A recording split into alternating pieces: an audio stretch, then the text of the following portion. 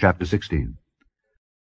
The word of the Lord came also unto me, saying, Thou shalt not take thee a wife, neither shalt thou have sons or daughters in this place. For thus saith the Lord concerning the sons and concerning the daughters that are born in this place, and concerning their mothers that bare them, and concerning their fathers that begat them in this land. They shall die of grievous deaths.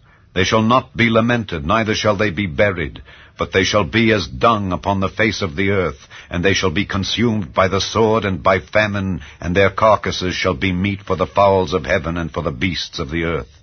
For thus saith the Lord, Enter not into the house of mourning, neither go to lament nor bemoan them. For I have taken away my peace from this people, saith the Lord, even lovingkindness and mercies. Both the great and the small shall die in this land. They shall not be buried, neither shall men lament for them, nor cut themselves, nor make themselves bald for them. Neither shall men tear themselves for them in mourning to comfort them for the dead. Neither shall men give them the cup of consolation to drink for their father or for their mother. Thou shalt not also go into the house of feasting to sit with them to eat and to drink. For thus saith the Lord of hosts, the God of Israel, Behold, I will cause to cease out of this place in your eyes and in your days the voice of mirth and the voice of gladness, the voice of the bridegroom and the voice of the bride. And it shall come to pass, when thou shalt show this people all these words, and they shall say unto thee, Wherefore hath the Lord pronounced all this great evil against us? Or what is our iniquity? Or what is our sin that we have committed against the Lord our God? Then shalt thou say unto them, Because your fathers have forsaken me, saith the Lord, and have walked after other gods, and have served them, and have worshipped them, and have forsaken me, and have not kept my law, and ye have done worse than your fathers.